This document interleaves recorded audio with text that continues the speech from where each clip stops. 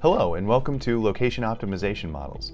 I'm Kevin Credit, an Assistant Instructional Professor in GIScience at the University of Chicago and Assistant Director for Urban Informatics at the Center for Spatial Data Science there. My research interests really center around using spatial analytical methods to understand how urban spatial structure, the built environment, and transportation influence equitable health, economic development, and social outcomes.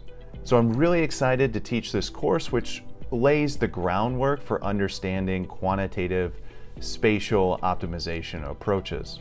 Determining the optimal location for public facilities and businesses is one of the most important and practical real-world uses for geospatial technologies, and a primary concern for a wide variety of public and private organizations, including fire departments, transit agencies, and manufacturing businesses, among others. While location decisions are complex and have to take into account a wide variety of both qualitative and quantitative factors, it's useful to have a mathematical framework for finding optimal locations based on a set of quantitative criteria, including things like distance, supply, and demand.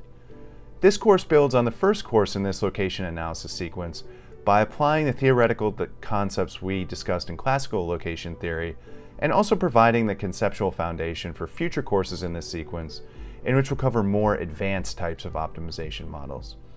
Today, I'll introduce you to the basic principles of optimization models, provide examples for the application of these models, and allow you to apply that knowledge in the context of a point-based location optimization problem.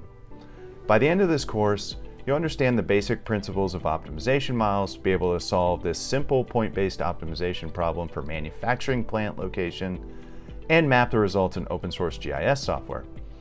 Don't worry if this quantitative analysis all sounds somewhat new to you. We're going to start from the ground up, so let's get started.